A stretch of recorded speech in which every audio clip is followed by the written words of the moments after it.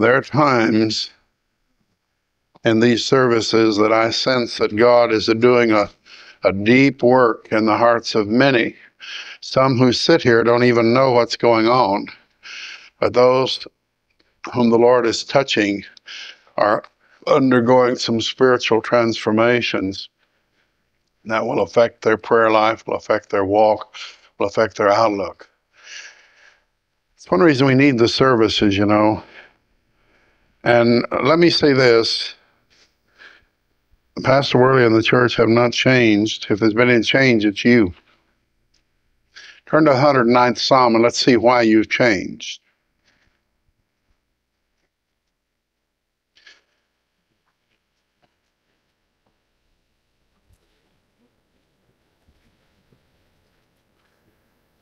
Psalm 109, hold not thy peace, O God of my praise, for the mouth of the wicked and the mouth of the deceitful are opened against me. They have spoken against me with a lying tongue. They have compassed, circled me about, also with words of hatred, fought against me without a cause. For my love, they are my adversaries, but I give myself unto prayer.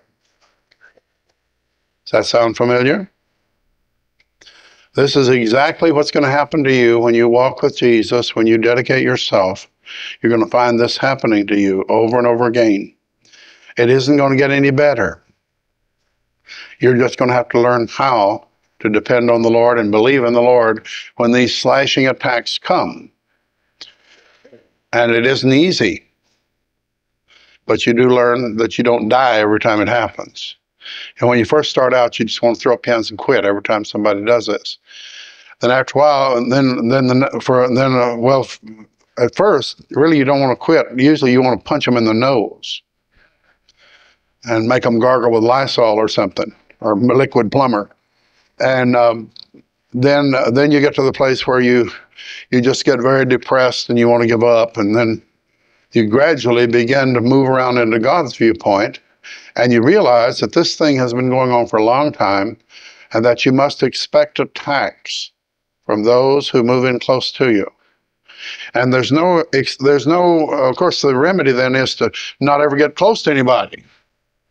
But you'll never do anything for God if you don't. That's what that song said. I found out that loving is well worth the risk. That's what Jesus said. You remember he had 10 lepers that were healed. And how many came back to praise God? 1/10. And we want 100%, right? Or 80% for sure of the people that we deal with. We want them to turn and give glory to God where we can hear it. It's not enough if they go home and give glory to the Lord. We want to know about it too, right? Well, naturally, we all feel good when we hear. And I've said for years here in this church that God lets us hear enough of what's happened here that we don't know about. He lets it echo back enough of it to keep us encouraged, and he withholds a lot of it to keep us from getting all puffed up and big-headed, thinking, my, aren't we something else? Wow, what a tremendous force for God we are. We're a force for God. Well, no, we are tools in his hands. And the best thing a tool can do is to yield to the hand of the master craftsman. But it isn't easy, and you might as well, I think you need to understand this. You're going to find that the mouth of the wicked and the mouth of the deceitful are opened against me. They have spoken against me with lying tongue. Now, don't kid yourself. Lie is 90%, soap is 90% lie. It didn't come out right somehow, no. Well, scratch one. All right. I pulled that one down and it wasn't quite done. All right. But just for that, I'll take you over and I'll give you one that will stick, and that's over in the Old Testament. There's a verse that says, Ephraim is a cake not turned. You say, a cake not turned. I used to wonder about it. I made a face like Frank did when I first heard that, And I pick on Frank because he's down here handy. I can shoot him and hit without too much problem. But if you'll think about it, did you ever make hot cakes? You like them cooked on both sides? He said, well, certainly. But see, if you think about Ephraim, a cake not turned, think of a hot cake that's nice and done on one side, but it's all yicky on top. That's the way some people are. They're a cake not turned. They're half-baked. I have a whole message somewhere I used to have on half-baked Christians. Cake not turned.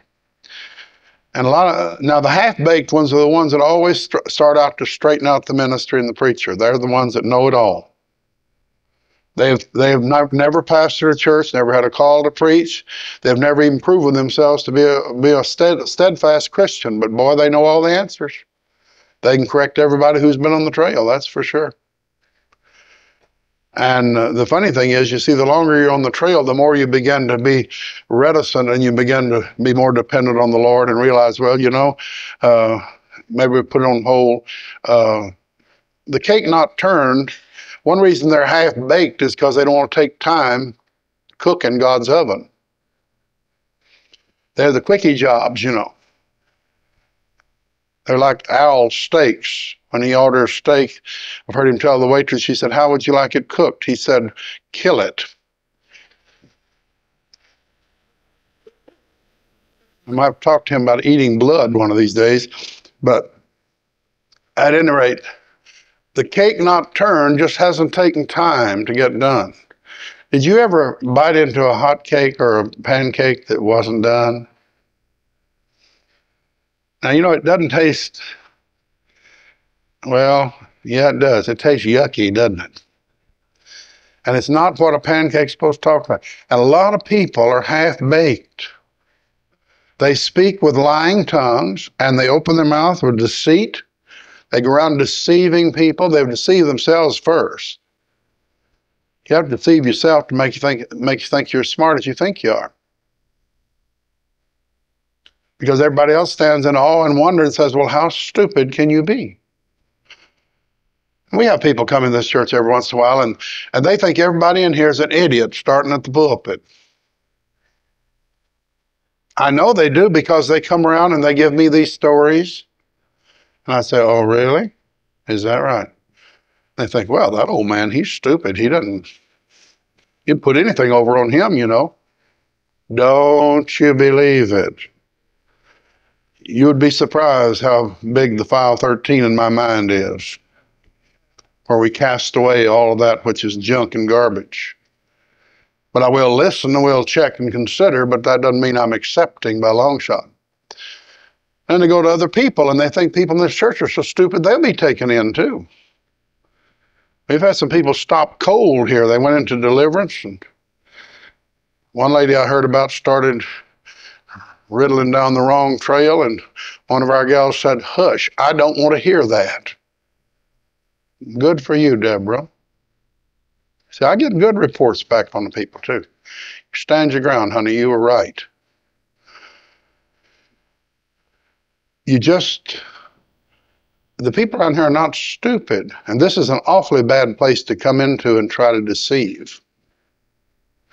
There's too many antennas up going beep, beep, beep, beep, beep, beep, beep, check, check, ooh, bing, bing, bing, bing, doom, dud, dud, dud, dud.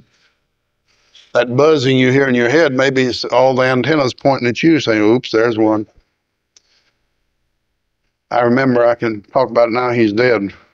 Gone to heaven, he knows better now, Alice. You remember one time your husband came here and was at the little church. Well, he happened to walk in, and I was in a particularly refreshing mood. And I plowed corn from Dan to Beersheba. I chunked planks, pews, and everything else. And he sat there just about to die.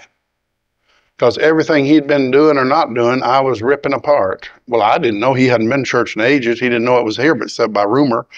And, Alice told him it was still going. She is here. And he turned on her on the way home. He said, you told Brother Worley about me. You talked to Pastor Worley about me, and he preached on me tonight.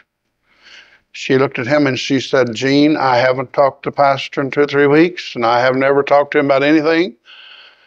He said, but Gene, you might as well make up your mind. You can't fake it at Hegwish.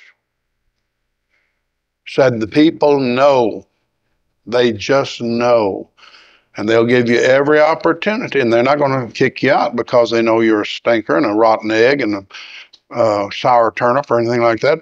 But they're not going to let you get away with it. They'll start praying for you.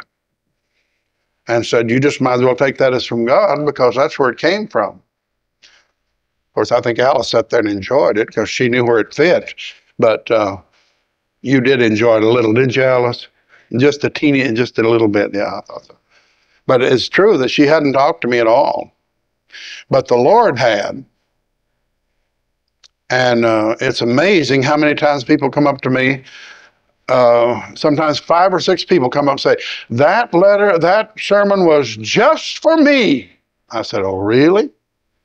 Yes, I don't know how you knew, but and 5 different people from 5 different walks of life, 5 different sets of circumstances. There's no way, except by the power of the Holy Spirit, that could happen.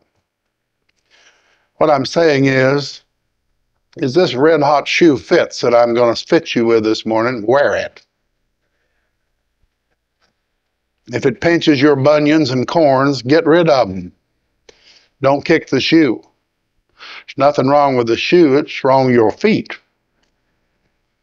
If you smell an odor, wash them. Don't say that old shoe stinks. It's not the shoe, friend, it's you. And with those choice little remarks, we'll proceed. The mouth of the wicked and the mouth of the deceitful. You say, well, why are you doing this? We're going along fine. Because I want you inoculated against this kind of garbage when it starts. And I don't care who's spewing it off. When it's coming out of the mouth of the deceitful and the mouth of the wicked, why are they wicked? Because they are coming against the work of God. And they're speaking presumptuously and ignorantly. David prayed in the Psalms, preserve me from presumptuous sins. Don't let me presume. One of the biggest sins in the country today is presumptuous sins. People presume on God. They presume on His mercy. They presume on His grace. They presume on me. Every once in a while, though, they get a shock. I can use the shock treatment occasionally. There's no other way. It's just like, if a mad dog's charging you, I'd stand there and bind spirits, but if that didn't work, I'd pull the trigger on that gun. Bully. See if we can stop him that way. And I want you inoculated against this, knowing that these things will come and knowing where they're coming from, and so that you'll not get disheartened. This is standard procedure. I've been preaching more than half of my life. About 2/3 of my life I've been preaching. Almost. And I'm just telling you, this is standard treatment for those walking with God. Those who are walking outside the will of God and outside of the knowledge of God are going to be the stinkers who will speak with the mouth of the wicked and the mouth of the deceitful, and they will lie. Sometimes they know they're lying, sometimes they don't. Some people lie so much until they don't know the difference between lying and the truth. A lot of people lie, so they tell the same lie over and over again, and they convince themselves, and they can take a lie detector test and pass it because they've convinced themselves it's true. And you have to watch out for this, too. There are people who will come around and tell you things. Well, why do you think about this? Well, do you agree with this? What do you think about this, that, and the other? And you kind of non-committal. You think, well, I never even thought much about it. Well, I don't know. Well, I think so and so and so and so. Oh, well, I don't know. When they leave you, they'll go and say, so and so said, and they'll quote their lies and put them in your mouth. That's why you have to be careful about getting mad at some of your brothers and sisters when you hear that I heard. Check it out. Now, they've spoken against me with a lying tongue. They lie. Either they know they're lying and they're doing it on purpose, or they don't know they're lying, and that's even worse because they ought to get straight with God, then they'd know when they're lying. Amen? or oh me, whichever one fits. Put away these lying things. Somebody was sitting there saying, oh, I'm glad I'm not in that. Well, that's right. The only people getting uncomfortable, well, you know, if there was about 8 or 10 dogs milling around out here in our parking lot, and I tossed a rock over in the middle of them, and one went, which one would you think hollered? You say the hit dog hollers, that's right. So if I were you, I'd be very quiet about this message. I mean, I wouldn't even tell my wife or my husband or my best friend. If they, you say, how'd you like the message? Fine, fine. Because otherwise they're going to spot you, because I'm letting you know now you're the cornball. If it's pinching you, there's only one reason. It's because it fits. You're welcome.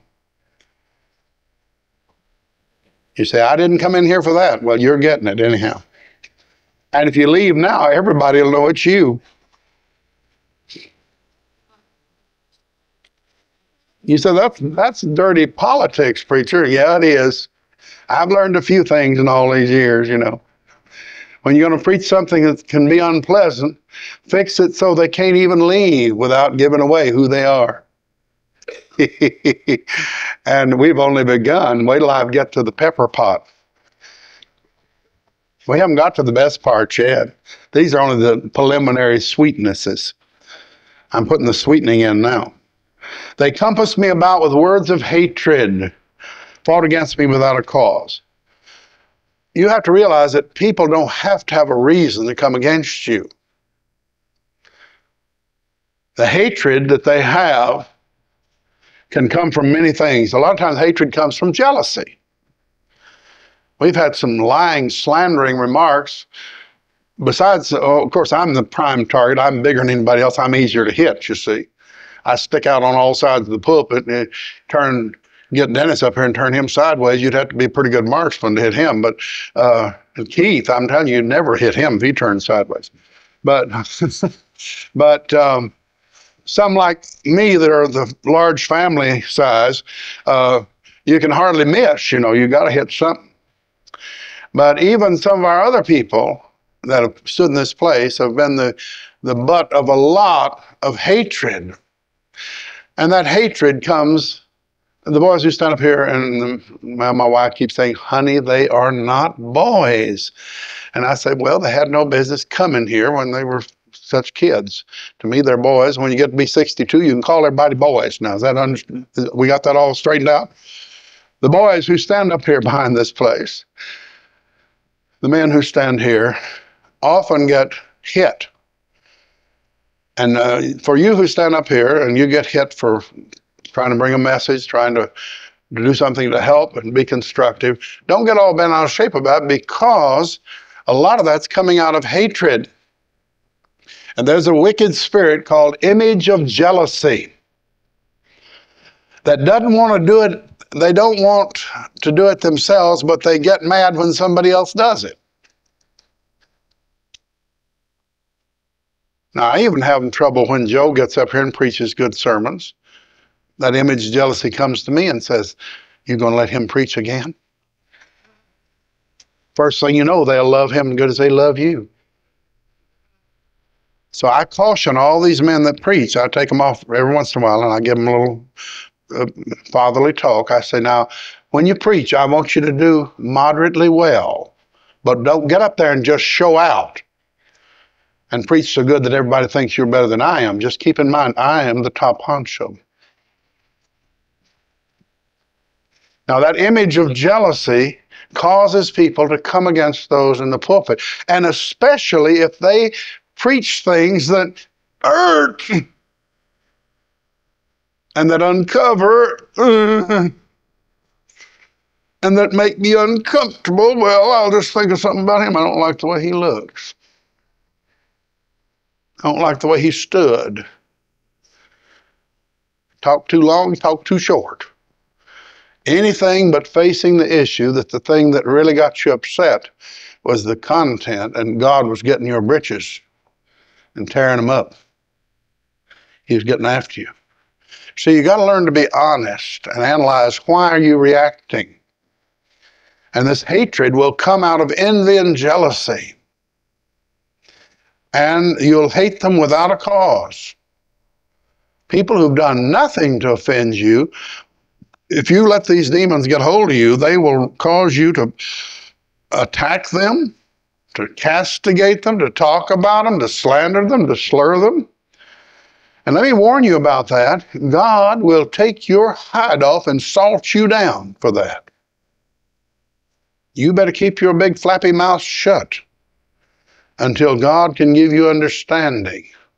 Don't you come against people who stand up and preach God's word unless they are just completely in heresy. But I'm talking about men who give a good job. And all in the world's wrong is you're jealous. And you're envious. And you think they're closer to the pastor than I am. They're closer to this one, and they're close. Baloney. My office is open. Sometimes it resembles a gathering of the nuts. Full of big old ugly men in there. I even let women in once in a while, even though I hate women. That's one of my labels, you know. Worley hates women. And that's another lie that goes around. I don't hate women. I just want them to do what God wants them to do. And Ruth Ann, you used to believe that, didn't you? She used to be scared to death. Now then, she's so brave, she just tells people, oh, go in there and see him. They say, ah! You know. Now, some of you guys are laughing, and you were the same way. Till you found out that those things, those rumors about me growing long yellow fangs and leaping on a woman and tearing her flesh out of her arms to punish her were not true. Why do I spend so much time with these big ugly men? Because you gals can't handle them. I can chew them up and spit them out, and they'll take it from me. They won't take it from you. You say, good, I'm going to load mine up and send him in there. He needs some chewing and spitting. All right, send him on. But jealousy and envy will cause people to come against for no cause, no real cause. When you start feeling animosity and irritation towards somebody, start analyzing why you feel that way. Why you feel it's your job to go around and clean everything up. There's a lot of people, you know, they feel called to pastor this church. I know they do because they assume all the pastoral duties. And they take it on themselves to do a lot of things that have nothing to do with what they're supposed to be doing. One time, I'll move it away from here. It's getting kind of warm in here. The way you do that now, fellows, you preachers, let me give you a tip. When the temperature gets up to the boiling point and the lid's fixing to blow, what you do, you pick an illustration from the past, far removed. Then the people can relax. Say, oh, good, he's not going to talk about me. He's going to talk about somebody else. And but be sure the illustration is apropos. I was pastoring a church in Louisiana one time, and there was a lady call me. Oh, did she ever call me? You remember Peggy, honey? Yeah, my wife saying, oh, Lord. And, and she would always call me, and she'd say, Brother Worley, she said, I don't know why these girls call me. They, and so-and-so called me, and they jacked us up. I said, Peggy, that's nothing for you to have to even fool with. I said, why didn't you give her my phone number and tell her to call the pastor? Well, I did tell her, and every time you turn around, and I said, she shouldn't be dumping that garbage on you. I said, put the lid on your can. Tell her we're not receiving garbage today. You call the preacher and talk to him. I'm not qualified. It's none of my business. And he's the one you ought to be talking to anyhow about this. And it was always 2 or 3 had called her. They just kept calling her and calling her. Well, I finally got a little suspicious. I couldn't understand why they were so drawn to this lady. So I went around just quietly and went to two or three of the ladies that had been talking to her. Guess what? They didn't call her, she called them. And she called them and said, what do you think about so-and-so and so-and-so? Oh, really? Well, I don't like so-and-so. What do you think about it? And she put her own views on them and then called me and say, they called me and told me this. You think I didn't fire her hide from the pulpit? Well, I tried talking to her and she didn't listen, so I thought, well, I'll just inoculate the congregation so they'll know. There was another couple in the church that had a bad habit of carrying tales. This man and his wife. And they'd pick up something and they'd carry it. Well, they were carrying some stuff that was absolutely false. It was causing a lot of heartache to some of the people, and there wasn't anything to it. So I called the man and his wife in, and I talked to them, and I gave them the straight of the story. I said, now this is the way it really is. And I said, so please don't go around and tell anybody else this, because now you know the truth, and don't tell anybody else this. He left my office and drove not even a half a mile, and he was sitting in the kitchen telling the same old story over again that I just branded and proved to him beyond a shadow of doubt it was a pack of lies and should never be repeated at all. And here he is spewing it out again. You see, some people are compulsive liars. That's why you can't get them to shut up. You can sit and prove to them over and over again that what they're saying is a pack of lies, and they'll turn right around, and the next person they see, they'll dump on them too. Now, the only hope for them is deliverance. And one of the things they need to be delivered of is me. Because there comes a time when I get sick and tired of it, and don't think that I can't tell somebody where the door is, because I can. There comes a limit to all things, and a limit to spewing out things that have been proven, checked, cross-checked, and proven to be lies. And then if people go on spreading them, it's time for action. And don't ever underestimate me. I can be mean as a snake when it's necessary to protect the flock. And you people out there that they're spewing it off to, just tell them, if you keep telling me this stuff, I'm going to go tell the pastor that you're still talking this stuff. Try that. I guarantee you, they'll pull their feelers in a hurry. They don't want to meet Papa Bear. Because Papa Bear can be nasty when it comes to the sheep. You can chew me up and spit me out, and I'll get you hide for that. But not near as bad as I will, or you're doing something to damage the sheep. Just don't do it. And don't allow other people to do it in front of you. When they start out with that stuff, just like Deborah did, the case that was relayed to me, somebody started dumping on her when she was supposed to be praying for them. They started dumping a bunch of stuff that was inappropriate and shouldn't have been said. And she said, I don't want to hear it.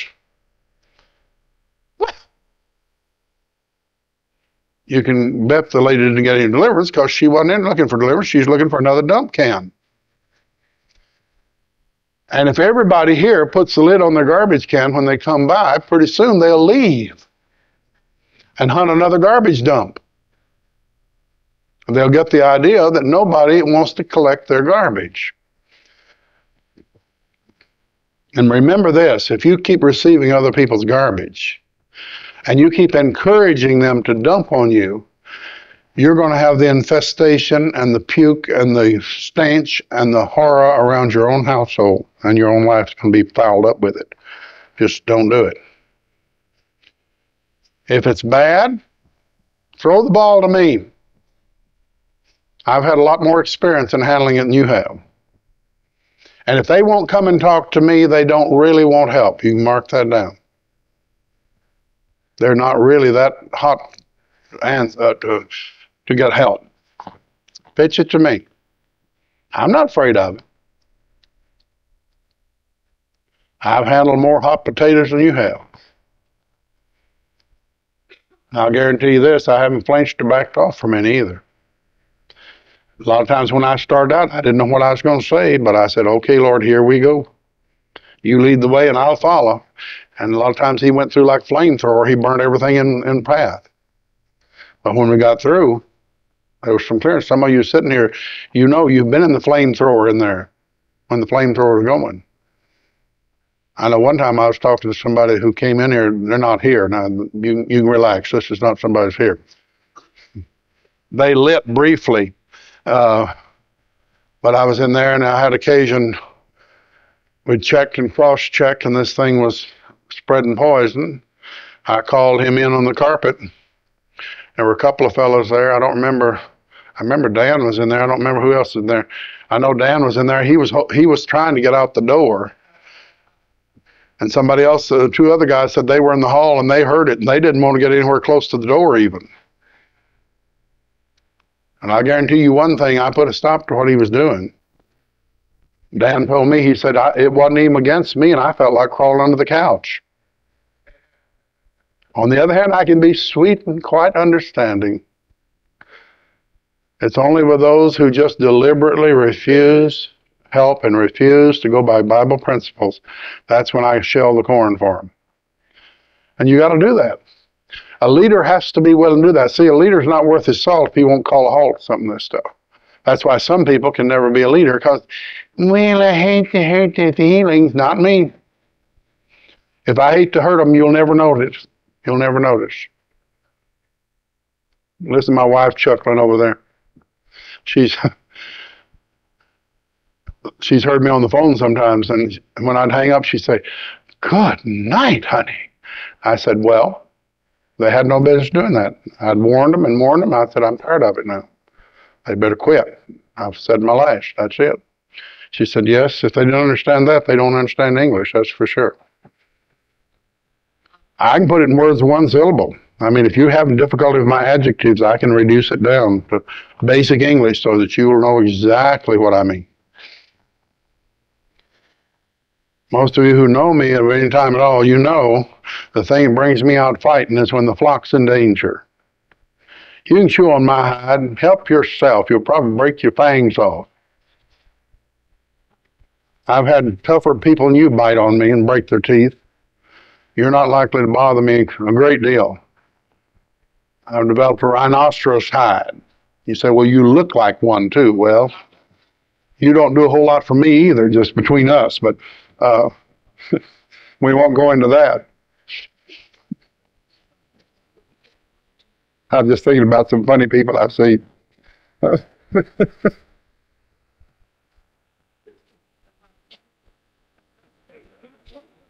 First, we better go on before this gets out of hand.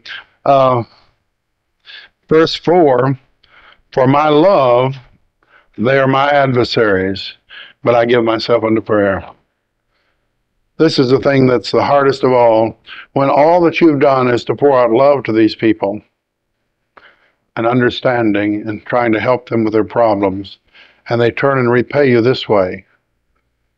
He said, for my love, this is how they reward you. And notice you give yourself to prayer. How do you float? You give yourself to prayer. You throw it to the Lord. You put the ball in the Lord's court. There is no way you can keep from becoming bitter, angry, if you hang on to it yourself. You've got to pitch it in the Lord's court. And you say, well, I don't know how to do that. I'll give you the switch, the way you do it. I'll give you a real, casting all your care on him, for he careth for you. These other people may not care for you, but he cares for you, and you can cast all your care on him because he does care for you. Now, they've rewarded me evil for good and hatred for my love. Set thou a wicked man over him. Ooh, that's not very loving. But when a person gets out of order like this and they won't listen to reason and they react to love with hatred and lies and deceit and wickedness, what do? Pray. What do you pray? Set a wicked man over him and let Satan stand at his right hand. Oh, That would be so terrible. Yep. But it just might shake some sense in that stupid head. It just might. Right now they have air between their ears. It might even crank the brain up and get it working again so they can think instead of just acting on the impulse of demons. This is warfare. Remember, look how much this character has done already. The mouth of the wicked, the mouth of the deceitful are raised against me, spoken against. They lie, they circle him about with words of hatred, and they fight against him without a cause. Because I loved them, they become my adversaries, and I give myself to prayer. They've rewarded me evil for good and hatred for my love. So now he prays and says, set a wicked man over him, and let Satan stand at his right hand. And when he shall be judged, let him be condemned, and let his prayer become sin. I think this is what Paul was thinking about when he delivered those boys up. Remember? He delivered some up to Satan for the destruction of the flesh. They were saved. But boy, when the flesh was going to go out of business, he delivered them up for the destruction of the flesh. You see, there's a lot of mollycoddly, syrupy, saccharine sweet love running around. And you just love everybody. You just love the devil and you just kiss his horns if you want to. Bless his little old heart, this little understanding, he'd probably come right across. Oh, you bet he'll come across. He'll load you up for bear. You've got to learn to hate those that God hates. He hates the demonic host. And you have to stand against those demonic hosts. And they're calling for this person to be judged and let him be condemned and let his very prayer become sin. A lot of these birds are sanctimonious prayers, you know. Oh, God, oh, would you get through that Worley? He just won't listen. He won't listen to all my glorious words of wisdom. Oh, God, well, don't you aim them at me. I'll throw them back. I'll pray, God, let his prayer become sin. You know, I find out you praying like that for me, I'll get you. See, I've been walking around in this Bible for a good while. And I've got a lot of arrows I hadn't shot yet. But if somebody tempts me, I'll draw them out and try them out. I'm always in favor of trying out new warfare. Check it out. And it's especially nice if people are close by, you can check the effects. You know, if you shoot them long distance, you never do know for sure. So it takes you a while to find out whether they hit or not. But if somebody close by, you know, you can find out in a hurry. You better watch your step. Let his days be few. Let him die quick. That's what that's talking about. And let another take his office. Let him lose his position. You better watch out. You lose your position. Let another take his office means let him take another take his position. You may have a very secure place financially, you think. I've got news for you. That can be sucked down the tube so quick, you won't have anything left. You'll be left staring salvation in the face. If somebody begins to work on you this way. If you fit this bill up here, you need to be stripped. You need to be judged. You need to be condemned. Why? Because you are stupid and ignorant and mean and hateful, and you will not listen. When you turn on people that love you and do them hatred, and you men and women better listen. When you turn on your husbands and wives and do this, you better listen. You better listen. Let his days be few. You can shorten your life. Let another take his office. You get down flat on your back, you'll shut your fool mouth. When you just look up, the only way you can look up and God said, hello. Long time since I've seen you. You've been busy this way, you see. I haven't been looking up much. Well, he can put you flat on your back where you can look up. That's not the only reason people get flat on the back, but that's one reason. And if you fit these other qualifications, if I were you, I'd check up before you check out. Let his children be fatherless, his wife a widow. Friend, that's talking about death. Let him die because he's not fit to live. Let his wife become a widow. His children become orphans. They'll be better off without that turkey. If he is fitting the bill that's described above here, he is doing so much damage to his children, it'd be a blessing if God would get him out of the way and release his poor wife from the mess of having to live with him. Some of you men are looking at me real serious now. Well, now you just think about it. See, a lot of people are treading on thin ice and they don't know what they're fooling with.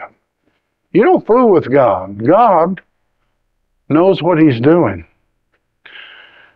Let his children be continually vagabonds and beg. Let them seek their bread also out of their desolate places. Let the extortioner catch all that he has, and let strangers spoil his labor. You talk about severe praying, but this is rough stuff.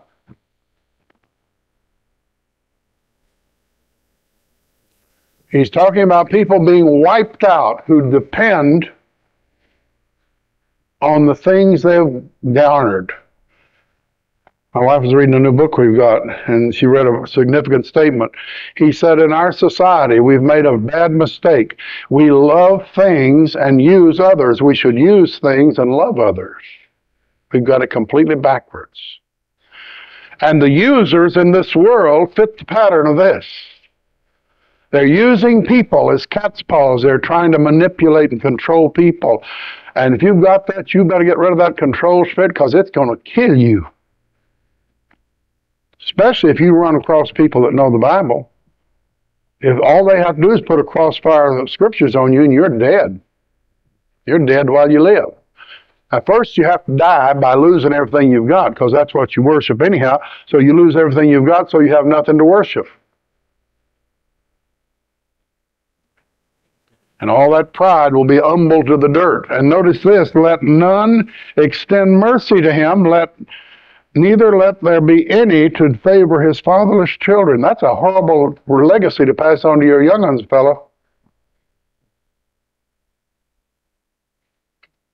This is how God looks at it. If the father is a low-down snake, he can pass on to his children the fate of being vagabonds. That's somebody who just roams around and cannot settle down anywhere. And also, he takes away favor that people would extend toward his orphan children. Gals, you better think a whole lot before you pick that ugly thing to be the father of your young'uns. Because if he's like this, he's going to mess you up and mess your children up. That makes sense? You say, well, I don't know why you preach so hard, preacher. I'm just telling you what's here. Have I added to what God says?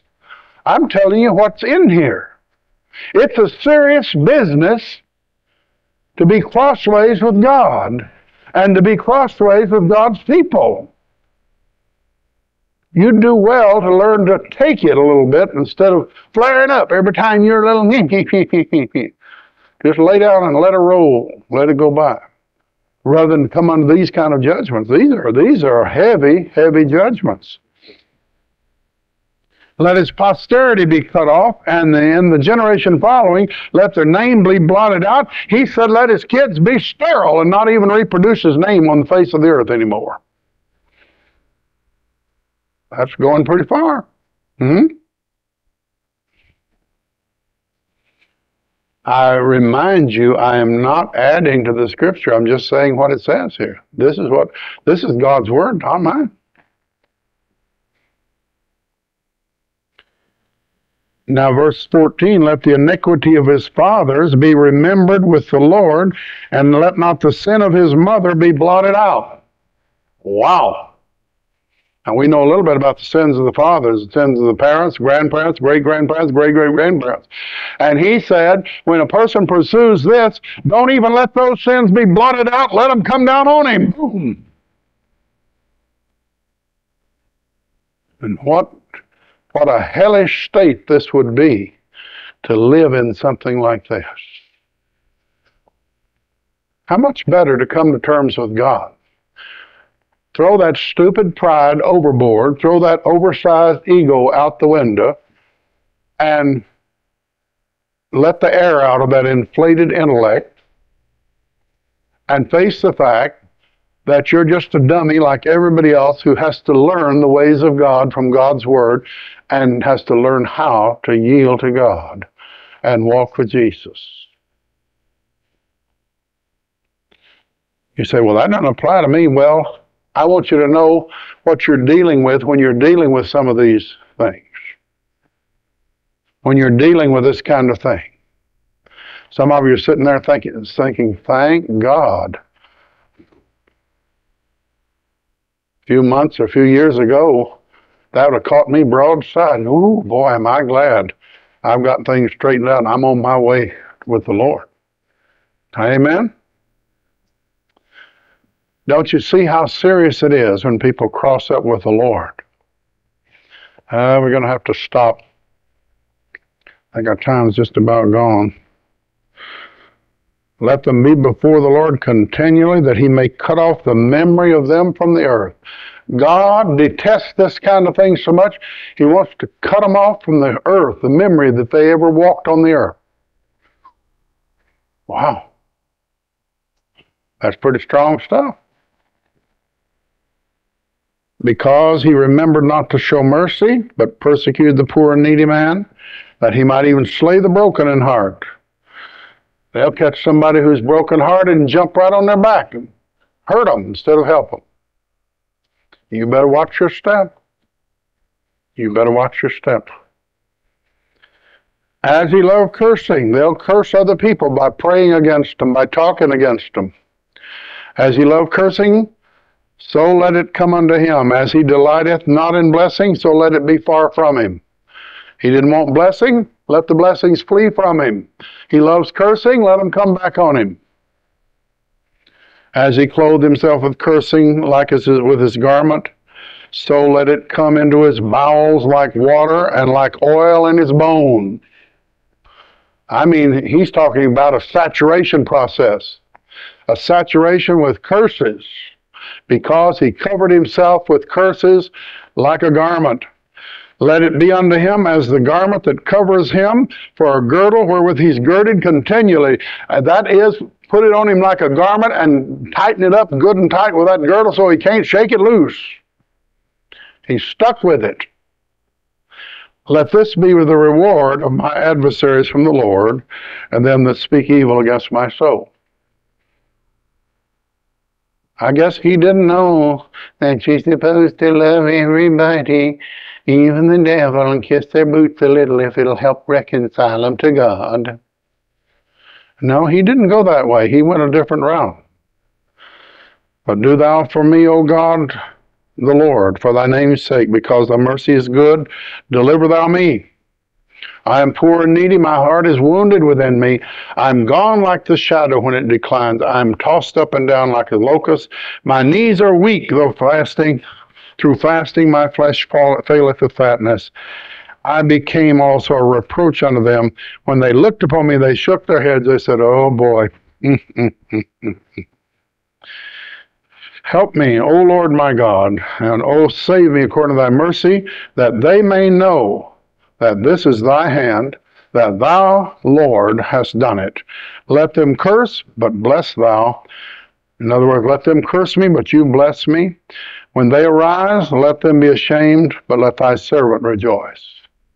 Mine adversaries be clothed with shame, Let them cover themselves with their own confusion as with a mantle, and I will greatly praise the Lord with my mouth. Yea, I will praise him among the multitude, for he shall stand at the right hand of the poor to save him from those that condemn his soul. Now we have a family in our midst right now who are under a heavy, heavy attack from witchcraft. Let me commend that psalm to you heavily, to read and meditate on it and come right down the middle of the line. And you thought you didn't have any ammunition? I just loaded your guns. Let them have it. Those who insist on living in wickedness deserve every rotten thing they get. Those who will not listen, those who hate those that love them and reach out to them and help, they deserve every one of these things. Now, aren't you glad you weren't sitting in the path of the broadside? It's better to see it shoot over your head, right? And go somewhere else. But at least you know how God feels about this stuff, and you won't have to be namby-pamby and afraid to take your grounds and stand pat against these evil people who just continually go against all this. Read the qualifications very carefully, and then if they fit the qualifications, let them have it. Take the verses and pray right down through them. Say, Lord, I want this, and I want this, and I want this, and I want this right here. Just like you said in your word. I feel like the psalmist did. These boys fit the bill up here, and I fit the bill down here, so praise God. And don't try to cash a check where you haven't got any money. Okay? Be sure you fit the bill and they fit the bill before you start sliding it in place. It won't work. But if it works, everywhere the slot fits and you fit, shoot. And good hunting. I plan to do some hunting myself at the camp meeting. I'll have some time, and I'm going to do some meditation on this one. I'm going to load some salvos and check out some weaponry myself and see how effective it is.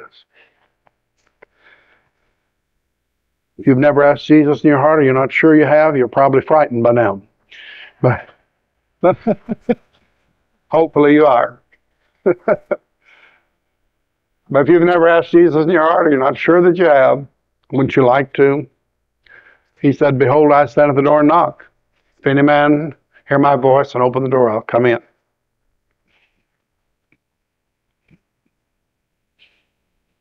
I was thinking about somebody getting frightened because by this time you should be. You should see that the Lord is dealing severely with these things.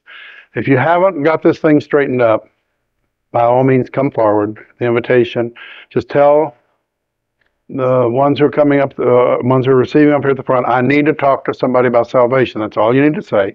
And a worker will be assigned to you to sit down and talk with you personally about this area with the Bible. If that's not your problem, but you're driven, harassed, tormented, this is producing compulsive behavior which slows down, stops, or reverses spiritual growth and progress, then you're talking about the work of demons, and they must be cast out in Jesus' name. These signs shall follow them that believe. In my name shall they cast out devils. Speak with new tongues. Lay hands on the sick. They shall recover. We believe in all these things. These are signs following the believers. And so we encourage you to come. We have many trained workers here who can help you on a one-on-one basis. And when the invitation starts, if you need prayer in any of these areas, by all means, come. You say, how can I know I have demons? They drive, they harass, they torment, they produce compulsive behavior, which slows down, stops, or reverses spiritual growth and progress.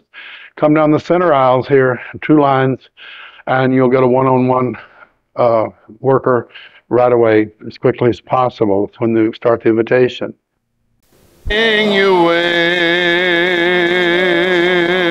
I'm going to give the way He wants me to live. I'm going to give until there's just no more to give. I'm going to love till there's just no more love. I could never unlove my Lord. Now Jesus showed us that only through dying we live, and He gave when it seemed there was no more to give. Oh, he loved me when loving brought heartache and loss. He forgave me from an old rugged cross. I'm going to live the way he wants me to live. I'm going to give until there's just no more to give. I'm going to love till there's just no more love.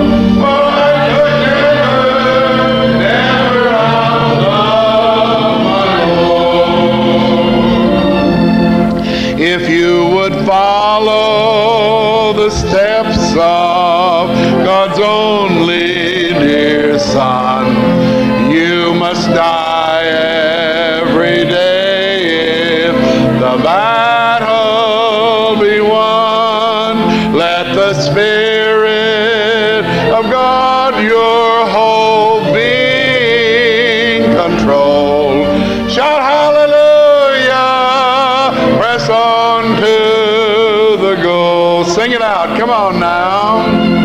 I'm going to give away. He wants me to live. I'm going to give until there's just no more to live. I'm going to love until there's just no more love. For I could never outlove my Lord. I'm going to live the way he wants me to live. I'm going to give until there's just no more to give. I'm going to love until there's just no more love. For I could never outlove my Lord. I believe you're ready to sing the Indonesian chorus. I love you, Lord Jesus. I love you, Lord Jesus. I praise you, Lord Jesus. I worship you, Jesus, my God and only King, with all my heart.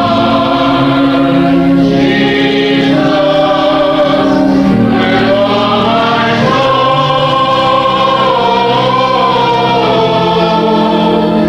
with all my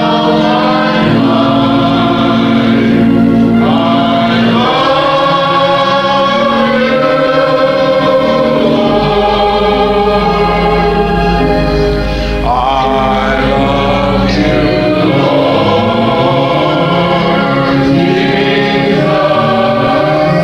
I praise you, Lord Jesus. I worship you, Jesus, my God and only King, with all my heart. Jesus, with all my